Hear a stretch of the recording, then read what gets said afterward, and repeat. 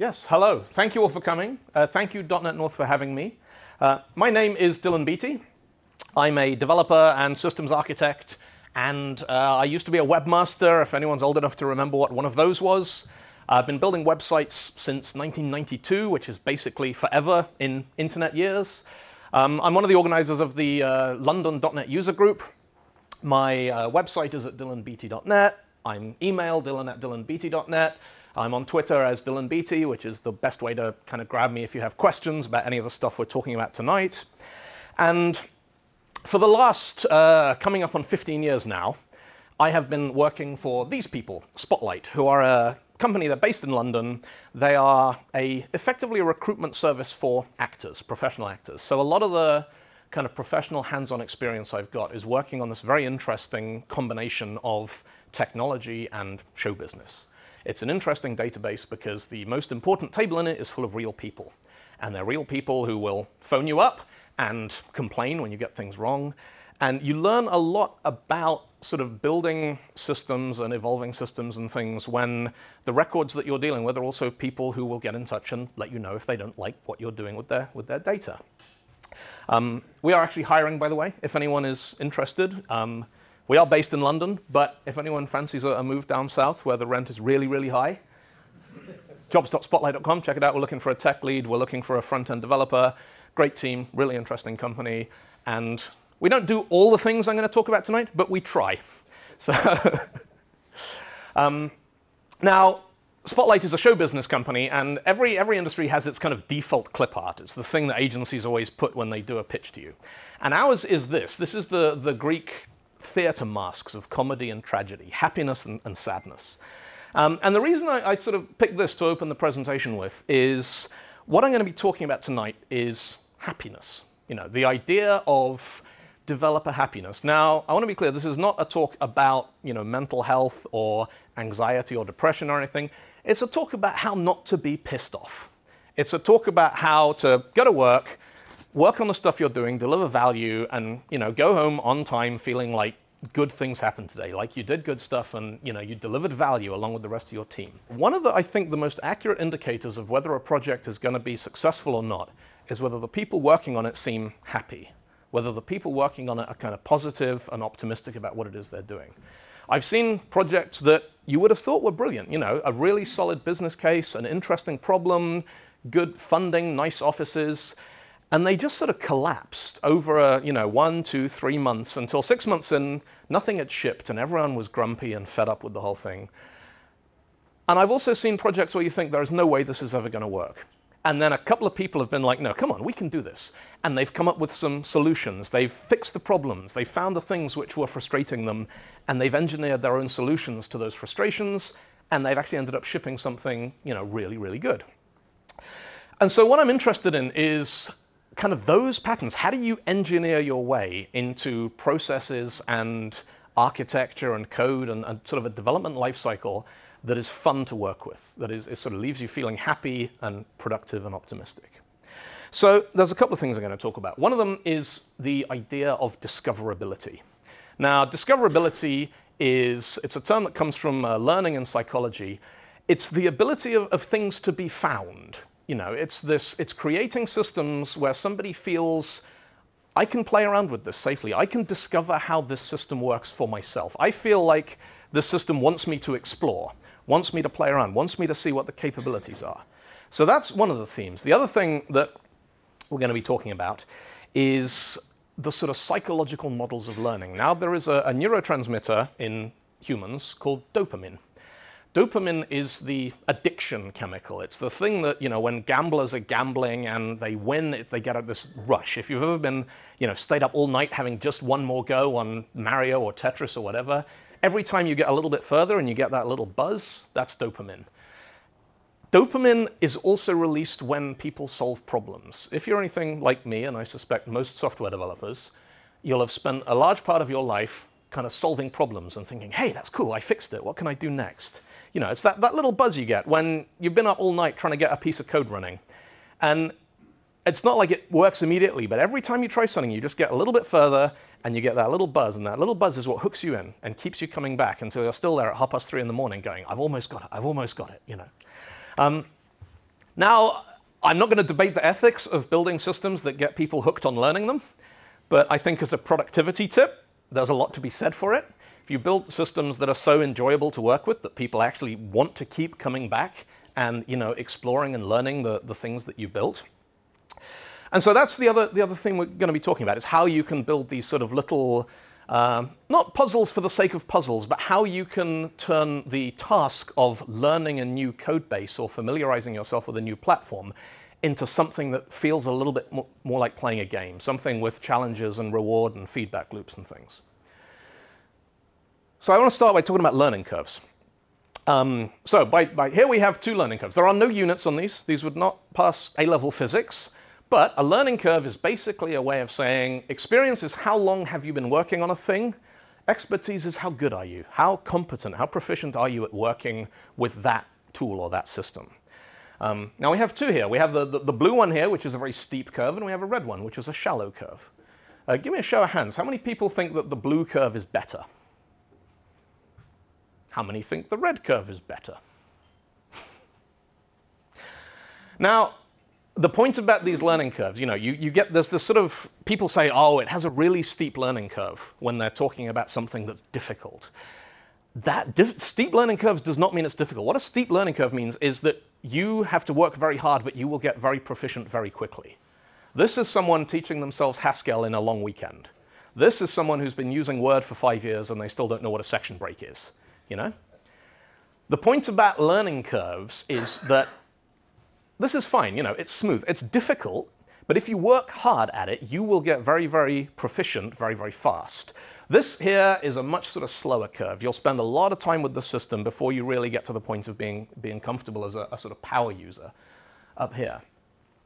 Now, when we create systems that other people are going to have to use, we create these learning curves because they're going to have to learn how to use the things that we're building, whether they're the end users or our developers and so on.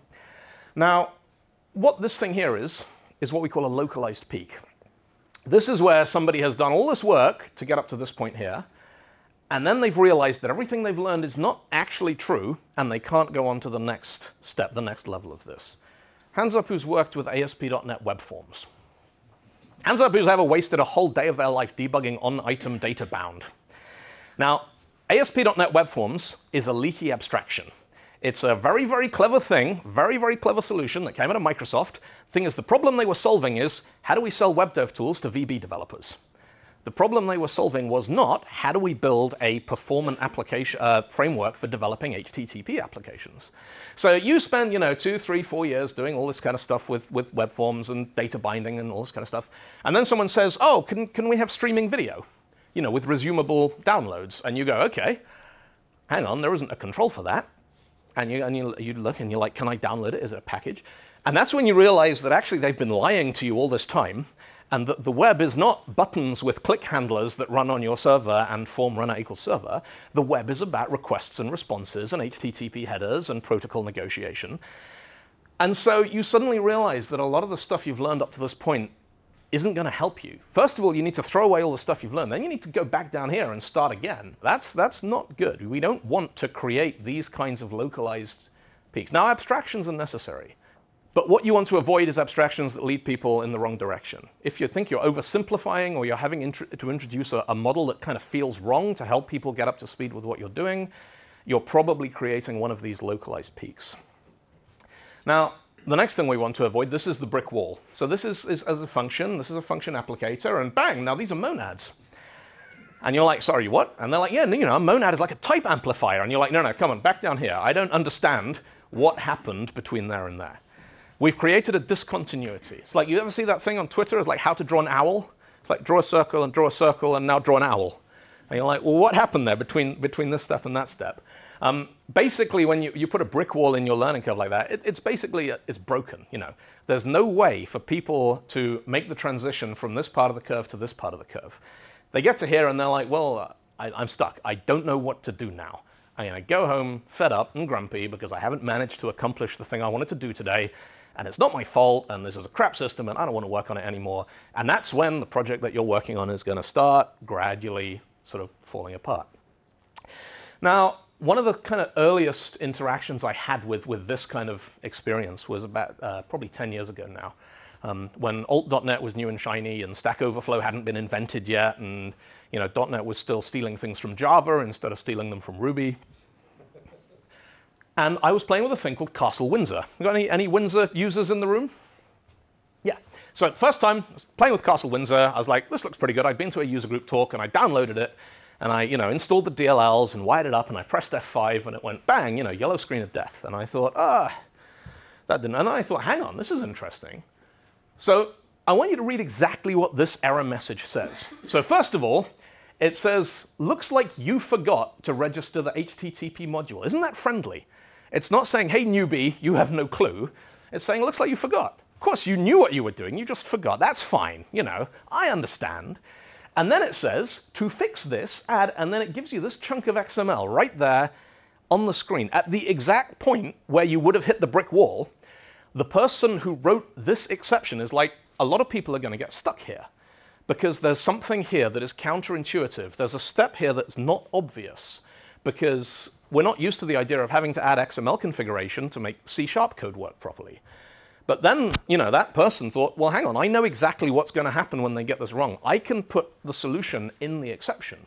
And so you grab this chunk of code, and you paste it into your config file, and you press F5, and it works. And you think, this is brilliant. And you think, I love Castle Windsor. The people who built this get me, and they understand what I'm doing here. And that's the kind of experience that I am really keen on everyone trying to create. Now, there's this idea of user experience and UX and user interfaces and user experience design. And lots of developers I talk to are like, well, we have people who do that. And you kind of do. If you're building a software product, then there are the people who build it, and there are the people who buy it, your customers. And yes, there is a very, very important discipline of UX design around focusing on those end users, your customers, and what their requirements are. But actually, every time you create a piece of code that is ever going to get run by anybody, you're creating a user experience.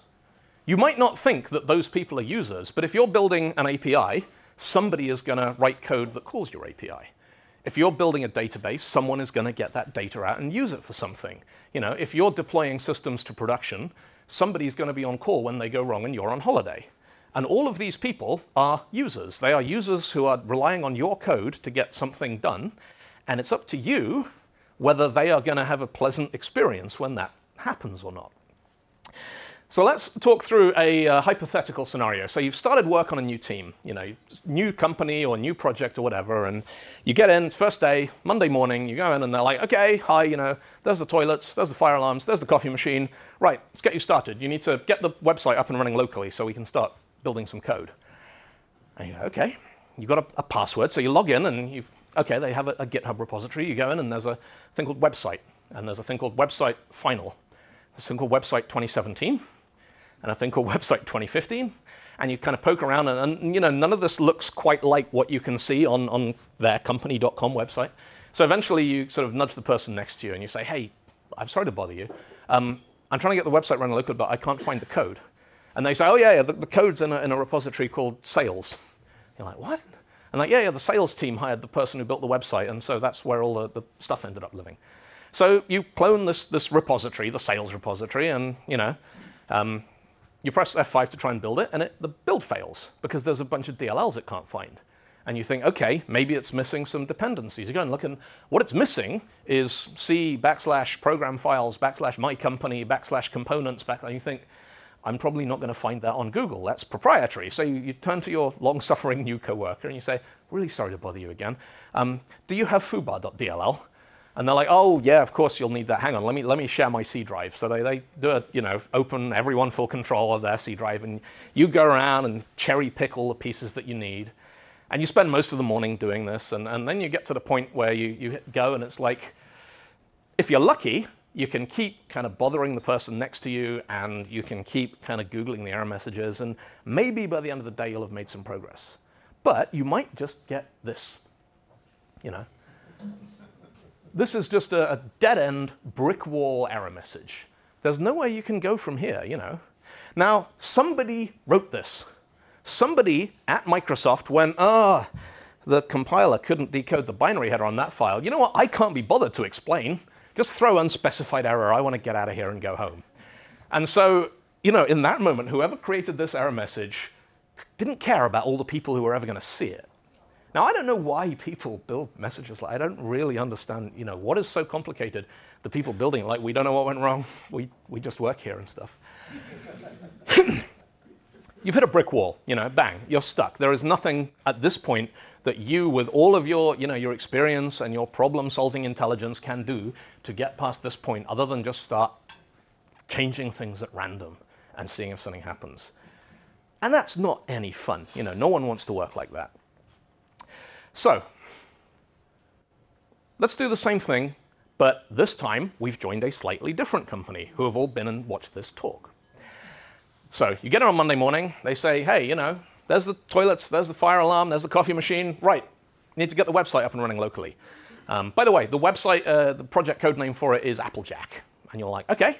You go onto their GitHub repo, bang, there it is, Applejack. Okay, clone that. While it's building, you go onto their wiki, you type in Applejack. And you're like, okay, this is cool, this project documentation. I understand what this system is, what it does. You go back into Visual Studio, you see that it's restoring a bunch of package dependencies. And you're like, hang on, I don't recognize mycompany.foobar.dll. So you go and dig, and you're like, hey, that's pretty cool. They've got their own NuGet server. There's somewhere on the network here, there is a repository of all their private packages. All their DLLs and things have actually been built and published internally. So we're getting half the dependencies off NuGet.org, and the other half off this server that we've got set up. That's pretty smart. And then you press go, and it pops up a web page, and the web page says, hey, yeah, well done. Code's working, but you don't have a database yet. Go and look in the folder called SQL in the repo that you just cloned. And you go and look in there, and sure enough, there's a bunch of data definition scripts. Now, two things happen here. One, you think, yes, I've solved the problem. You get that little dopamine rush. Now, the fun thing about the dopamine rush is that they've done, psychologists have done studies that show things that you learn by solving problems, you learn them faster, you retain that information longer, you can recall it more easily. So not only have you solved the problem, but you've also just learned that there's a folder in that project containing all of the data definition scripts. And because of that little rush that accompanied the discovery, you're going to remember that. So next time you need to go and check how a particular piece of the database was created or whether there was a change script for something, you'll remember that there's a folder in the source code repository which has all the definitions in it. And by 12:30, everything's up and running. You've got the website running locally. You're like, all right, let's go and have some lunch, and then we'll come back and I'll start shipping some features. And as you're going out to lunch, you say to your new coworker, hey, why is the project called Applejack? And he says, oh, we name all our projects after My Little Pony. And you're like, what? And he goes, yeah, we just needed a way of naming things that wasn't going to result in arguments. They're just code names. They don't go public. We never show them to customers. Now, the great thing about this, it's a silly name, and it'll sound silly for 2 or 3 days, and after that, it'll just be Applejack. And no one will ever care except when someone new joins, and they're like, what? And you have to explain the pony thing. But the name gives you a way of exploring the bounded context, Good, mature software architecture is about identifying the boundaries in the system you're building and going, we have this component, we have that component, we have that component. You give the component a name, and you'll be amazed how many things you can suddenly do that would have been really difficult before. You ever had a bug report where someone says the system is down? Or there's a problem with the database, and you're like, we have 17. Which one did you find the problem in exactly? By assigning names to things, suddenly you can do all sorts of cool things. You can give them email addresses. If something fails in the middle of the night, you can get an email from applejack@mycompany.com saying, hey, I was database latency timed out. I couldn't connect. You can use it for documentation. You can use it for managing code repositories. You can use it for architecture diagrams. Suddenly you have one word to put in all of those rectangles that you draw on the whiteboard. And you're like, this is Applejack, and Applejack is talking to Cherry Blossom, and Cherry Blossom's talking to, at this point, I run out of pony names. But, and the point is, don't get too hung up on it. Just come up with something that works. I don't know, single malt scotch. Call them after Scottish islands. Call them after cities that you'd love to visit. Just come up with something where you've got a nice list of names so you can always pick a new one when you need one. Now, this was pretty much the first computer I ever used to do any programming on. Not this exact one. I found this one on Wikipedia. But it looked like this. And you'd switch it on, and it would sort of, clunk and grind and complain for about 90 seconds. And then it would come up with this. And you'd go, oh, this is interesting. And you'd go, hello. And you'd get bad command or file name. And you'd think, OK, menu. And it'd say bad command or file name. And you're thinking, I didn't mean to be bad. You know, I'm just trying to work out how to make this very expensive thing work so I can do computer things with it. And you put in help, and it says bad command or file name. And, you know, at that point, you're like, well, I've tried everything I can think of. And so you look in the box, and there's the MS-DOS 4.01 user manual, which was a book about this thick, which is almost as bad as a Dan Brown novel.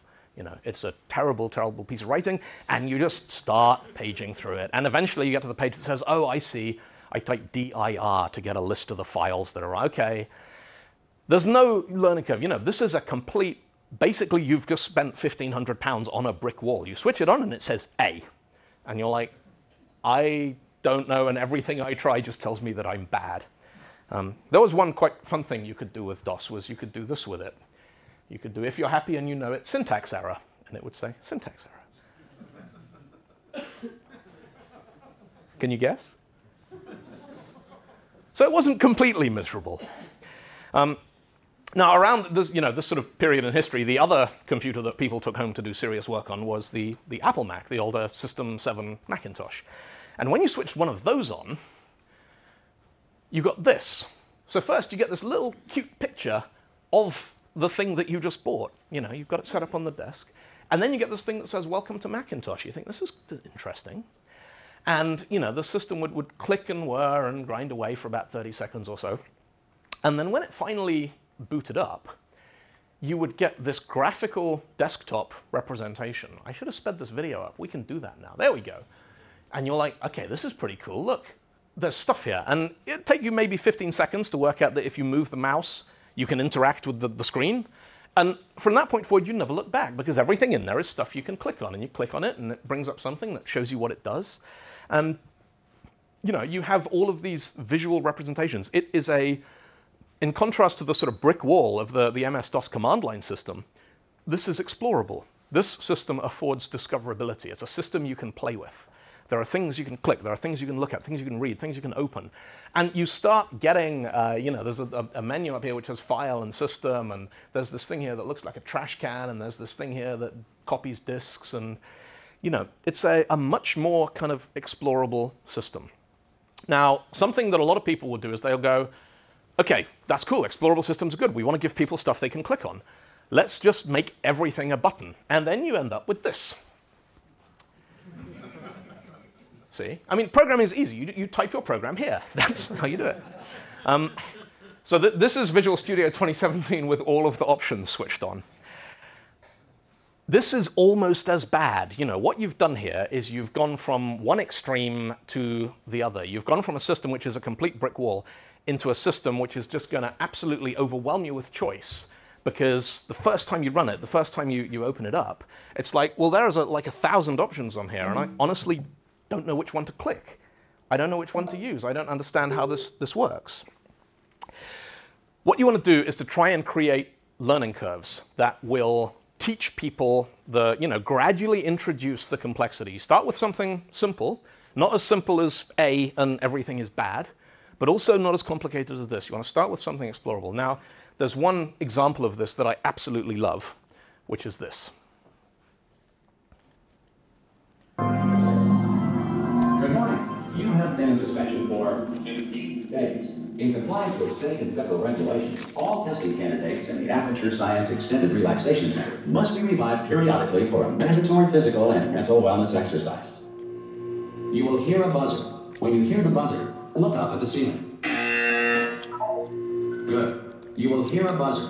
When you hear the buzzer, look down at the floor. Good. This completes the gymnastic portion of your mandatory physical and mental wellness exercise. There is a framed painting on the wall. Please go stand in front of it. This is art. You will hear a buzzer. When you hear the buzzer, stare at the art.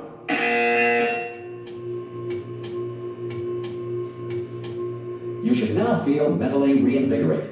If you suspect staring at art has not provided the required intellectual sustenance, reflect briefly on this classical music.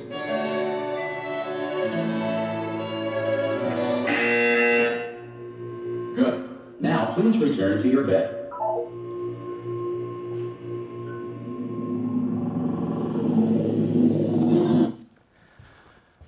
So it's from Portal 2, which is an absolutely fantastic game. That's the very first level. Now, the thing that I love about that is by the time you've played that, it's like a little 90-second comedy riff that also teaches you how to interact with the game world, how to move around, how to walk, how to interact with objects, how to maneuver, and all this kind of stuff. And it does it in a way that's fun. It introduces things one by one. And if you get stuck, if you stop, if it's clear that you're not making any sort of progress with it, it'll start giving you hints. It'll start putting up keyboard shortcuts on the screen where you can see them. So I like that because it's a good example. I'm going to show you one that's sort of more relevant now to software development. So this is Microsoft Edge. And so Edge is the new Internet Explorer. It's Microsoft's completely new browser engine that's part of Windows 10 and everything. It's actually really, really good. But the first time you fire it up as a developer, before long, you're going to go into it, and you're going to go into a web page, and you're going to go right-click because you want to inspect something, and you're going to see this. And you're like, where's all my stuff? I can't use that. I'm a serious software professional. I can't get by with select all and print. And so you're going to start poking around. And you click this menu here. And there's a couple of things you notice. One, there's this menu where nothing has a function except this one, which is the F12 developer tools. So you're thinking, OK, F12, I'm going to remember that. And because you've just solved the mystery of where the developer tools went, you're probably going to remember the F12 bit. And when you switch it on, this happens. Inspect element and view source will now appear in the context menu. So the software, by going and activating that, you've basically said to Edge, hey, look, trust me, I know what I'm doing. I'm not going to paste random JavaScript from Russian hacking websites into the console because someone's told me it'll show me who's liked my photos on Facebook. And there it is, These features, so 90% of people who, Microsoft are not selling Edge to developers. They're selling it to end users who have no need for view source and inspect element. But for developers, we don't have to go into, about :config and scroll down and enter some weird hack. They're like, OK, let's make this so that if you know what you're looking for, the first time you hit it, we're going to take that as a hint that you know what you're doing with this system, and we're going to make it easy for you to do next time. Let's have a look at another example. So you've probably all come across this idea of what they call intelligent code completion. Nope, that one. Nope, that one. OK, skip it. We'll do this one. There are ways that we can include information in our own languages. So intelligent code completion, you're working in your IDE, you type object.something, and it pops up this clever little menu that shows you all the things that that object knows how to do. So for console.foreground color equals, and we know that that's an enum, it has a certain number of options, and we can attach some documentation to those options inline. Now, we're all very familiar with this. Microsoft's class libraries have IntelliSense documentation for everything. It makes it very, very easy to write code when you don't really know what you're doing yet, because you just pick something that sounds right, and you press dot, and you see if you get any options to pop up after it, which is quite an interesting way of kicking around a new class library or something and seeing what options you get out of it. Now, I'm sure everyone here is familiar with using this as a developer, but how many people have ever actually written their own XML documentation comments to help other people make sense of your class libraries? Yeah. Now, one of the things that I cannot do, I can't write connection strings. I've been doing them for 20 years. They will not stick. There is zero dopamine associated with the syntax of a SQL connection string. So every time I go new SQL connection, I'm like, OK, well, this documentation tells me what I need to do, but I can't remember the syntax. And so I have to get out of the zone and go and look it up on connectionstrings.com. So I built a helper function for it, which says here is the syntax. This is the thing I can never remember that pops up on my screen at the exact moment I can never remember it. So you don't get stuck. You don't get jarred out of the zone. It's just this little hint that says, OK, I'm going to help you out for just long enough to get you over this stumbling block that we know you always have. And after that, you're on your own. And it's not difficult to do at all. So all this is, this SQL.connect is a static class with a static method on it. And it's just got this XML summary documentation on the top of it. And this is a wonderfully unobtrusive way of creating discoverability in your code bases. Because by doing this, it stays out of the way until the exact moment someone needs it. It pops up right there in front of them at the point where they're stuck, helps them get unstuck, and then it goes away and they don't see it anymore. So it's a really nice way, by thinking through somebody is using my class library, my open source project, whatever it is that you're creating, someone is going to be using it for the first time. Is there anything you can do with this to help them get past those initial stumbling blocks? Is there some configuration you need to do? You can even extend this whole idea into building what we call fluent interfaces, which is, like connect.toDatabase.with these options, .username this, .password that, where basically every time you get stuck, you press dot, and it goes, well, here's all the stuff you can do from here. Now, that's another sort of pattern. It's something we call signposting. It's the idea of keeping track of where somebody is on some conceptual journey, and at any point being able to jump in and say, here are the places you can go from here. Here are the options that are available to you at this point in the system. Now, I do a lot of work with hypermedia APIs and RESTful systems, and the idea of exposing data and services via HTTP and JSON and hypermedia links. And one of the lovely things about working in that way is that hypermedia, the reason why the web works, the reason the web's so successful, is you go to a web page and it's full of stuff you can click on. And you click on it, and if it's what you want, that's great. And if it isn't, you go back and you click on something else. It's a very, very explorable system. It feels safe to just go and click around and see what happens, and suddenly it's 3 o'clock in the morning and you're on the Wikipedia page for maritime disasters and thinking, I can't remember how I got here. But you can do the same thing. You can build the same kind of discoverability into APIs. So we have a project my team and I have been working on for the last sort of 6 months that started out as a API that takes HTTP requests and returns JSON with HAL, hypermedia application language, links and resources embedded in it. And the more we were kind of playing around with this, we started hacking together little tools to help us develop it. And eventually we thought, why don't we just turn our tools into the actual something we're going to ship along with the API?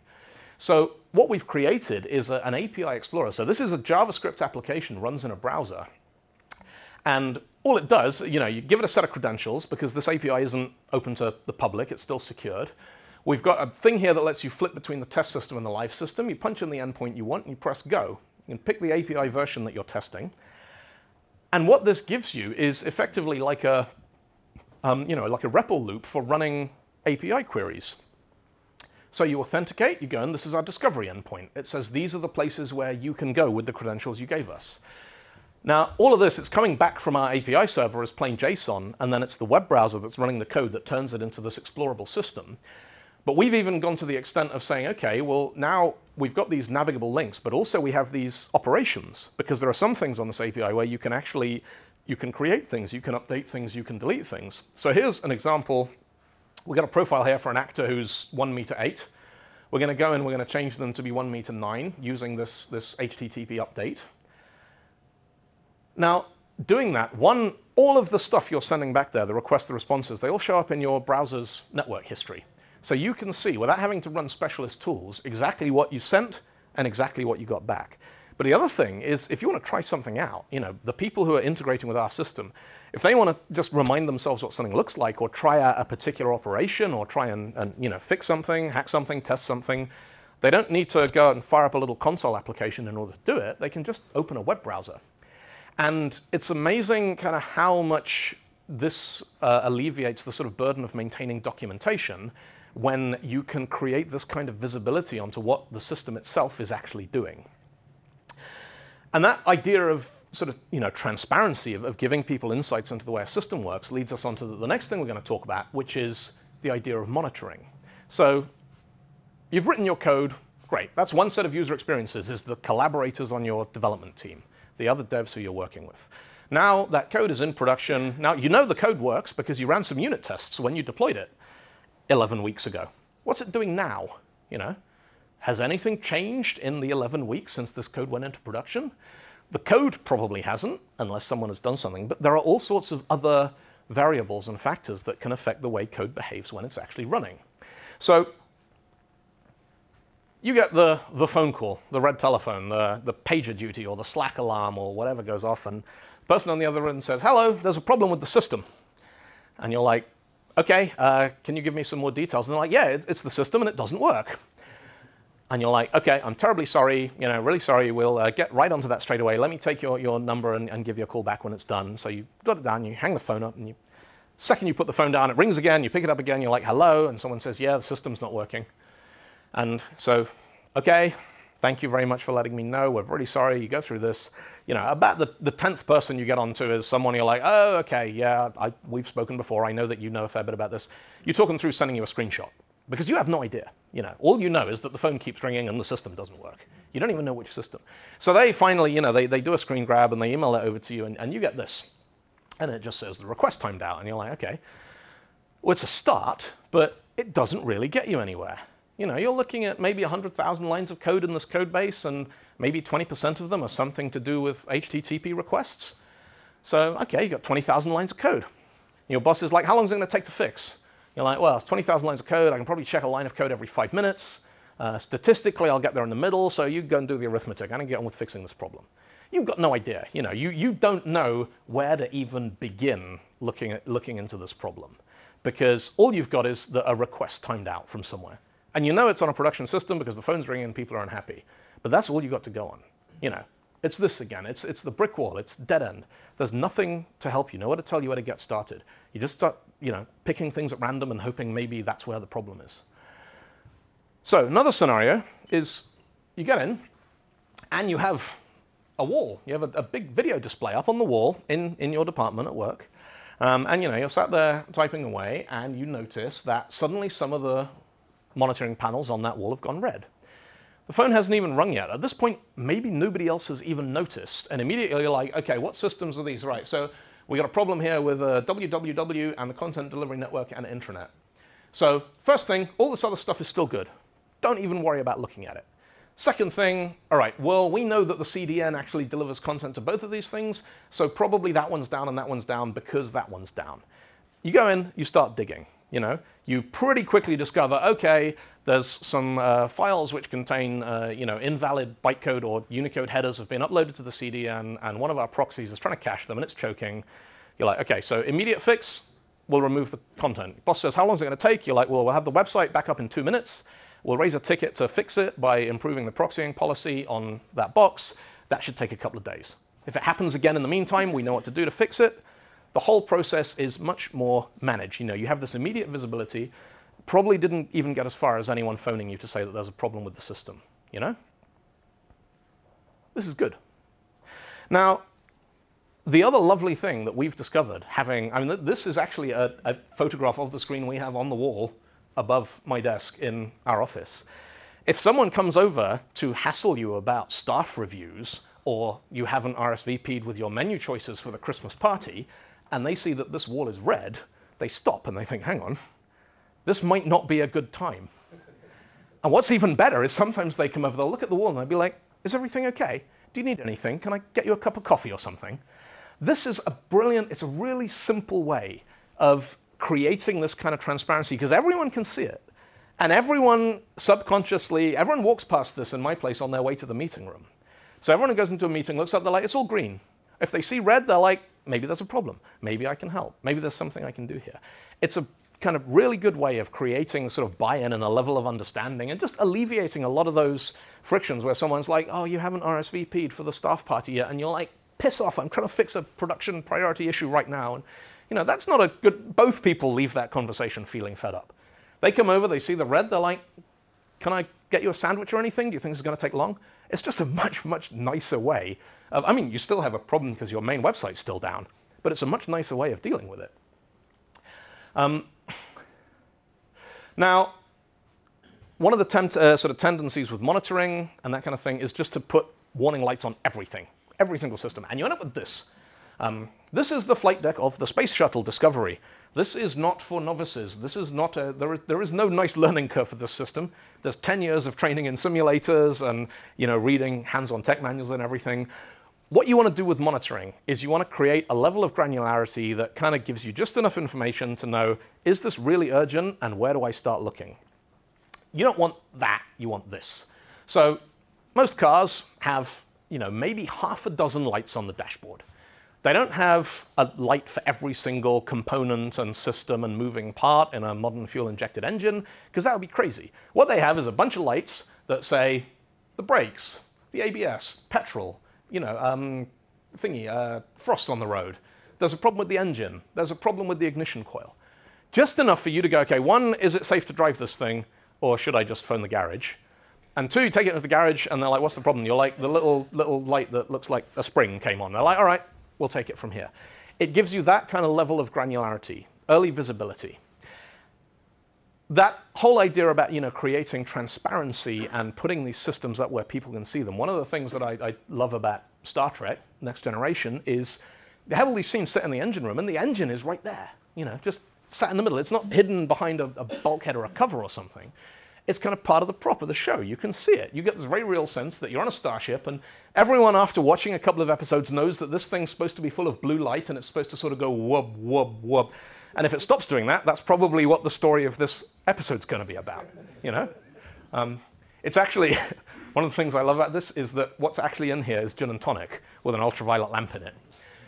Because the gin and tonic will fluoresce blue under ultraviolet light, and that's how they do nuclear reactors and warp drives and stuff on special effects slots. So yeah, there you go, you learned something else today. But I love this idea of transparency and exposing things, and you can go a level beyond. So monitoring is all about, let's take that system over there and kind of poke the inputs and test the outputs. But you can go a level beyond that. That's kind of black box monitoring. You don't know what's inside the system, but you know that it has a certain set of inputs and outputs it's supposed to satisfy, and so we're going to test those. You can go a step further, and you can say, well, why are we building black boxes and then asking our team to tell us if they're working? If we want to know if it's working, why not expose the internals? Why not actually make it what they call white box or glass box testing? Now, I do a lot of work with Nancy, which is a .NET HTTP framework, sort of alternative to Web API, which I absolutely love, and I think it's brilliant. And one of the things that Nancy gives you out of the box for free is it has this built-in dashboard system. So if you set up a Nancy application, you put a password in the config file, and then you just go to myapp/_Nancy. And you punch in the password, and then what this actually gives you is kind of real-time live diagnostics on what's actually happening inside this system right now. So you can do some really clever stuff. You can go in, you can have a look at settings, what's actually been configured. So this is what Nancy's running. There's a lot of useful stuff. So, when we deployed this, where did it actually deploy to? You ever had that problem where you spend half an hour debugging an application, and then you realize the code you're reading isn't the same as the code that's in production? This gives you immediate visibility on that. There's a diagnostic provider and a root cache you can actually go into and look at all of the routes that have ended up being run by this system after it had bootstrapped and initialized itself. Because there's mistakes you can make in dynamic languages which won't get caught by the compiler. The only place they'll show up is that a whole bunch of this stuff just won't happen. You can even go in and you can switch on request tracing on a production system temporarily, and then you can go in and make a bunch of requests, go into any one of those requests and see what was the method, what was the path, what were all the results, what were all of the headers.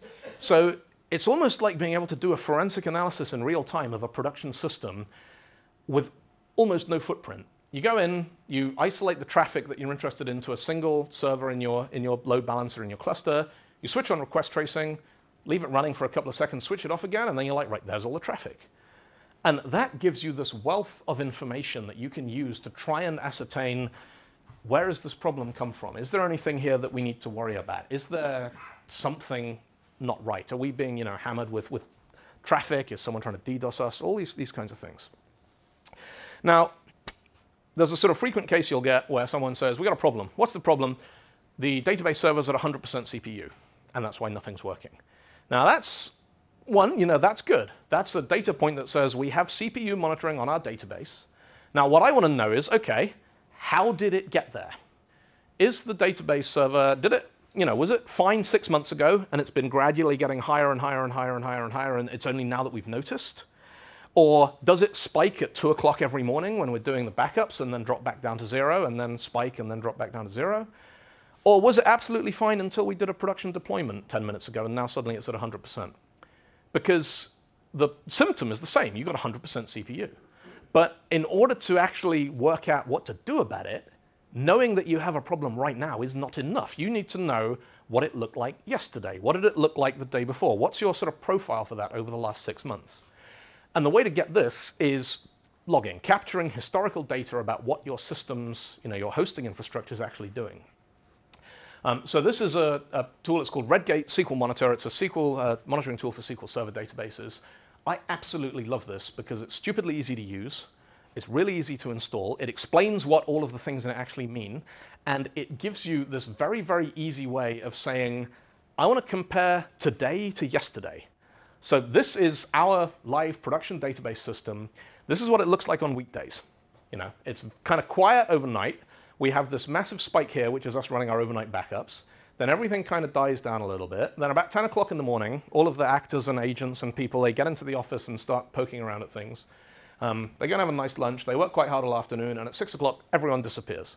Because the ones who are working go to the theater, and the ones who aren't working go to the pub. Because that's how our industry works. We know this, you know. This is a pretty regular pattern. And when we see something unusual, it's interesting. Because, you know, suddenly it's like we have a massive spike here that's just come up at 6 o'clock in the morning. You know, what's going on? And then you'll be like, it turns out that somebody in Moscow or somebody in Eastern Europe or somebody in the Far East has actually just put a job out on our system, which is so interesting that people are waking each other up to go and look at it. And you're like, okay, that's pretty cool. We had a bunch of stuff go out with Star Wars, which was sent out from the States, different time zone. We started getting database spikes at unusual times. That's interesting, you know. So we got a database spike. Was it Star Wars? No. Okay, then maybe we have a problem. This is the kind of diagnostic you want. But also you can superimpose it. What did today look like compared to yesterday? What did today look like? What's our growth profile look like over the last 3 months? Because then that's the point where instead of going, we just hit 100% CPU, quickly, can we get more capacity? You can sit down and go, okay, current projections, we're going to need a bigger database in 3 months. And either they're like, okay, we'll put it in the budget, or we can't get a bigger database. We need a new sharding strategy. We need to move some of our storage onto a separate box. We need to start caching some of this stuff. Having this sort of visibility stops those crises happening because it means that you can kind of almost see into the future and predict when things are going to take place. So that's monitoring. That's logging. You know, monitoring is about what's happening right now. This kind of infrastructure logging is about what was the system doing, what were the servers and the network and the infrastructure doing. The last part of the talk tonight is about application logging. What was my code doing at the point where the thing happened that everyone is suddenly very interested in?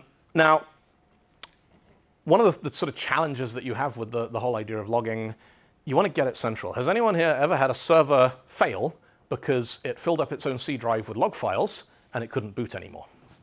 Yeah. I've had that, like, I couldn't put my hands up enough times for how often that happened to me. It's an absolute classic. You're like, we need some logs for this. We'll switch them on in case we need them later. So someone goes, yeah, switch on logging, verbose logging for everything. And then you forget about it. And it just sits there and it's spooling everything to C, inetpub log files or, you know, wherever it went. And then the server crashes. And of course, at that point, one, it doesn't help that you've got these log files because they're all on a server which is no longer accessible because it won't boot because it doesn't have any disk space. And two, the thing that you did to stop you having a problem has actually caused the biggest problem you've had in months. So, you know, the absolute golden rule of logging on any kind of distributed system, even if it's just 2 web servers running in a sort of high availability pair, get the logs off the server and get them onto something centralized. Now, it doesn't matter what that is. You could be sending them into a database, you could be sending them into some sort of software as a service. There are dozens of these systems. None of them is actually dreadful. They have varying degrees of how much money they cost versus how much maintenance they require. But the whole point is you want to get your logging off your systems and onto something central.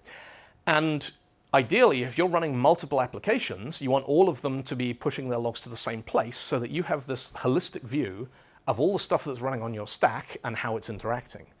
Now, we have this convention in application logging in .NET, which I think goes all the way back to the early versions of Apache, which is that there's these 5 levels that you can use to log things.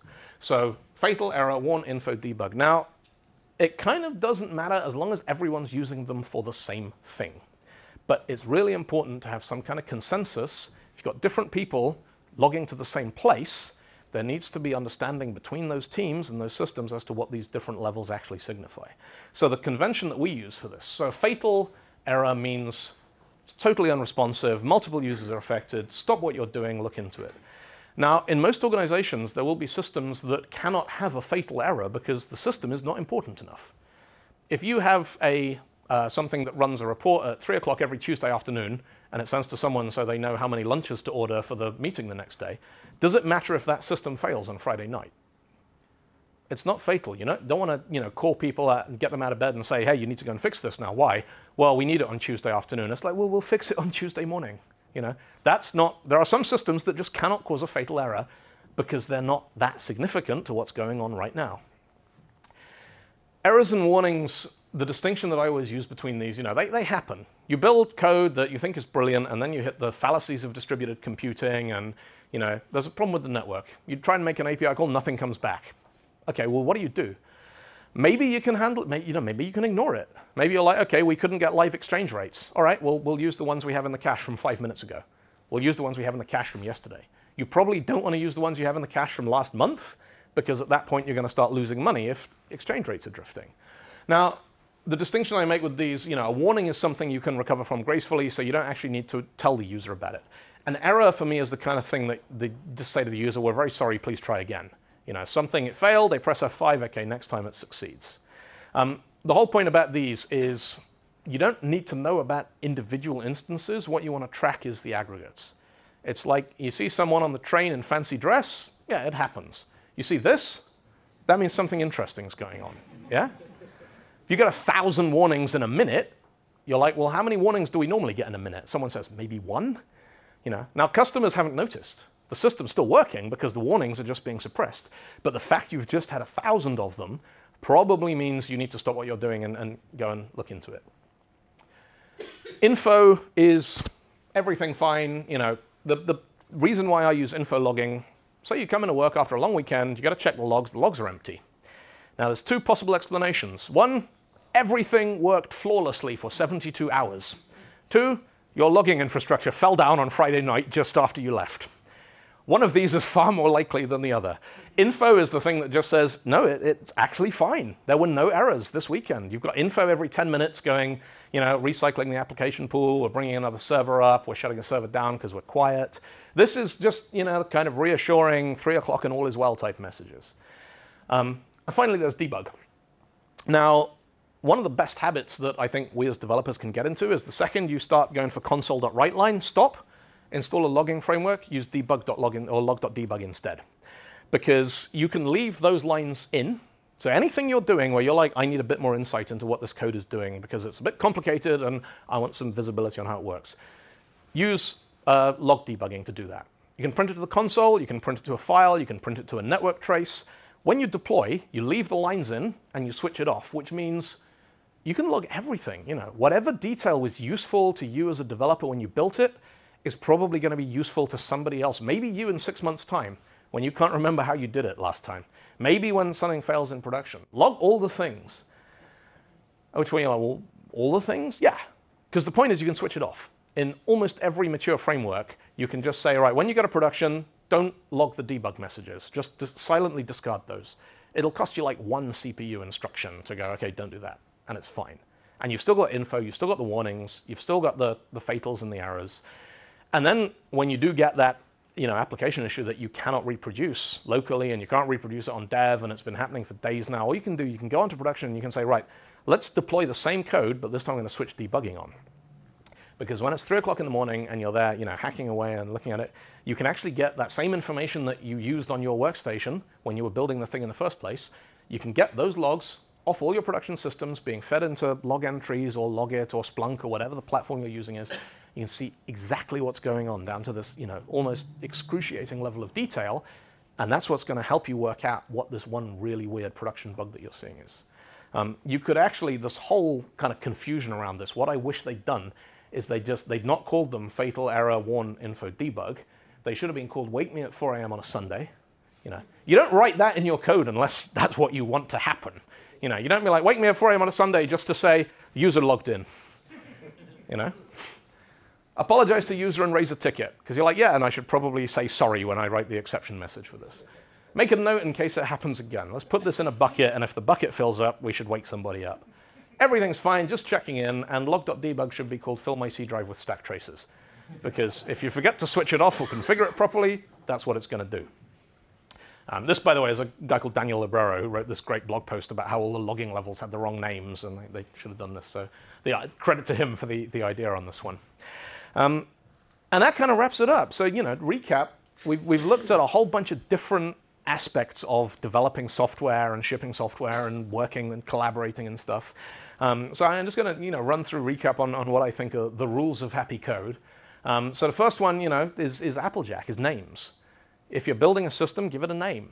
Names make things friendly. Names make things, they give you ways of delineating concepts in a distributed application.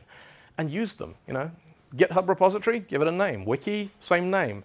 Error messages, the same name. You build your centralized logging infrastructure, it's like, hey, let's go and have a look at the Applejack logs. And don't worry too much about what they mean. I was talking with a friend of mine recently, he's like, yeah, I was looking at Octopus deploy, but I didn't want to install something on my server called a tentacle. And I was like, dude, just What, you want another thing called agent in this business, really? Like, give it a name that doesn't mean anything else. Don't call it database. You probably have one of those. Don't call it website. You probably have one of those. Don't call it API. Don't call it service. Call it Applejack or Isla or, anything, Canberra. Just give it a name that's going to make people go, hang on, I don't know what this is. And they'll put their hand up in a meeting and go, sorry, what was Canberra? And you'll be like, oh, Canberra is the thing that turns the PDF invoices and sends them by email. They'll be like, okay. And they can fill in a little kind of piece of their mental map of the solution. Learning curves. Steep, shallow, it doesn't really matter. Avoid the localized peaks. Make them smooth. Watch out for brick walls. Brick walls are bad. Never ever throw an exception that says the operation failed, unspecified error. You know what went wrong because you wrote the exception message. Don't ever be scared of putting as much detail as you can possibly think of into those exceptions, because it'll probably be you in 6 months' time going, what the hell's unspecified error? Verbose error messages. Don't do this. That's bad. Do that. If you can fix it by putting the config in the exception, do it. Signposting. If you're building APIs, make them explorable. If you're building class libraries, put in IntelliSense comments and documentation on them. Think about how you can stop the user having to, open the docs or read the manual or whatever it is they have to do. There's going to be points where you're like, well, you've got this far. I know that there's 3 different things you can do here. You can open the database connection, or you can configure end-to-end encryption, or you can specify some credentials. Maybe I can expose those 3 things as the only options from the config object that you're building. Transparency. Remember the engine room. Remember the big screen on the wall. Let people see what's going on. Don't hide stuff behind covers. Create transparency. Use a decent level of abstraction. Wait until the screen goes red and people come over and ask if you need a cup of coffee or want someone to go and grab you some sandwiches. It's lovely when that happens because they feel like they're helping fix the problem as well. And then you actually got everyone on the same side, and it's you and all your team trying to fix the thing that we don't know why it broke, but we're going to get to the bottom of it. It's a really great way of creating visibility and creating buy-in. And the one rule to rule them all is don't forget you're creating user experiences. Whatever you're doing, unless you're going to write code that you're going to run once and then you're going to delete it and never run it again, somebody is going to end up running the code that you wrote. Whether they're integrating with your API, they're querying your database, they're running your DLLs, they've downloaded your open source project, they're the engineer who's on call when it blows up in the middle of the night. Somebody is going to have a good day or a bad day depending on the decisions that you make when you build your code. And you want them to go home looking like this guy here. Thank you very much.